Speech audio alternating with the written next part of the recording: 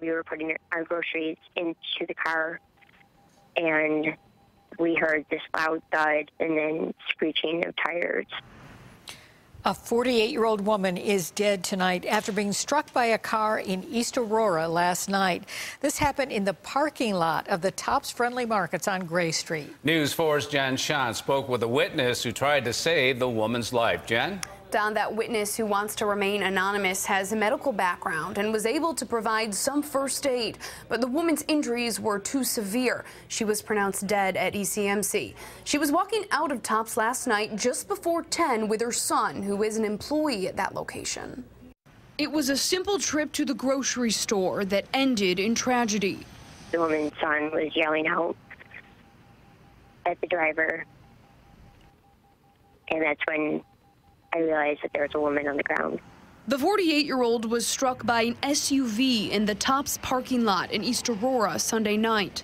The vehicle was not in a parking spot, but police say it was moving backwards. It appears the vehicle was traveling in reverse and struck the woman and her grocery cart, causing head injuries to the female. She was transported to ECMC, where she died hours later. According to East Aurora Police Chief Shane Krieger, the surveillance system at the Tops was not able to capture the incident. We spoke to the woman who called 911 and tried, along with another witness, to save the woman's life. She was bleeding severely. So I had asked the other girl, I said, I need something to wrap around her ankle. She handed me, she emptied out her shopping bag of groceries and handed me her shopping bag, and we tied that around and managed to make a tourniquet with it.